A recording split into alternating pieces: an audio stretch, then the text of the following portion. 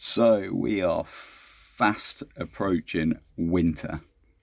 Now, everybody's worry, is my heating going to work? People are usually turning their heating on literally a day before it snows and then realising nothing works. However, on the Mitsubsihi Ecodan unit, I'm going to discuss with you how to get emergency hot water, because there's nothing worse than being without heating and hot water. Now there is a way of doing it, providing that the immersion heater in the tank, which is inside of there, is working, and there's also a relay on here, contactor for the immersion heater itself as well. So it can vary, but majority of the time you can get emergency hot water directly from this controller. I'm going to show you how to do that today.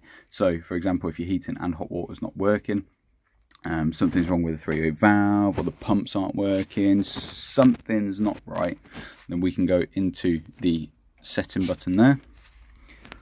We can go across to the service menu. Usually your code is 4 zeros. Sometimes someone will change that to a 1 so that you can't get in, but majority of the time it's 4 zeros straight in there. If we wait for that to load.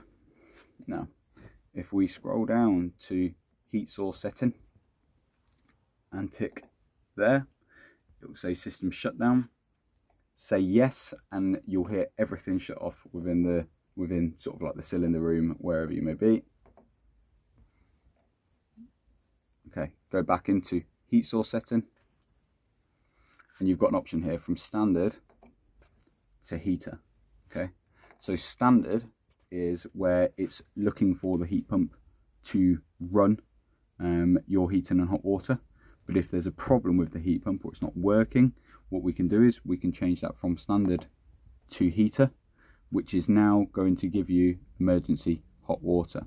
So if we press tick and confirm that, when we come back out of the main menu all the way to the main screen, it's no longer looking for your air source heat pump outside.